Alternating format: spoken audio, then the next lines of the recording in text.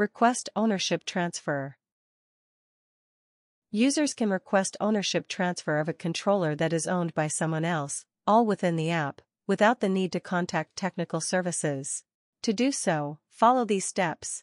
First, enter the serial number of the controller you are requesting to be transferred to your account.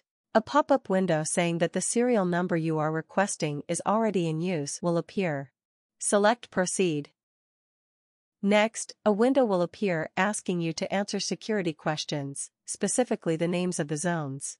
This is to ensure that the user making this request is physically located close to the controller. The name of the zones can be found on the controller by tapping Zones on the display. Making this request will automatically notify the current owner of the controller via email, and they will have to either approve or deny the transfer. After you've entered the names of the zones, a pop-up window will appear, indicating that your ownership transfer request for this controller is pending. To view the details of this transfer request, click on the View Progress button. This will take you to a screen showing the current status of the ownership request you've just submitted. Its status will currently show as awaiting confirmation. Below that, it will also show some text that reads, "Please allow up to 5 business days for transfer requests to be accepted." This 5-day waiting period will allow the previous owner of the controller to make sure he is in fact ready to authorize the transfer of ownership of this particular controller. As previously mentioned, the original owner of the controller was sent an automated email when the transfer request was made. Once the original owner is ready to make a decision, first they will need to click the Approve or Denied button in this email. After that, they will be taken to the next page to confirm their decision to either approve or deny the transfer request. Once the owner approves the request, the controller will be immediately transferred over to the new account.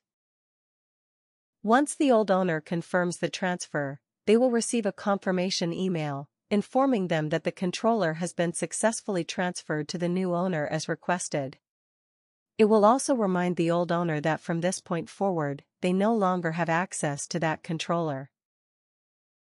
Once the transfer has been confirmed by the old owner, the new owner will also receive a confirmation email indicating that the transfer has been confirmed, and the controller is now in their account.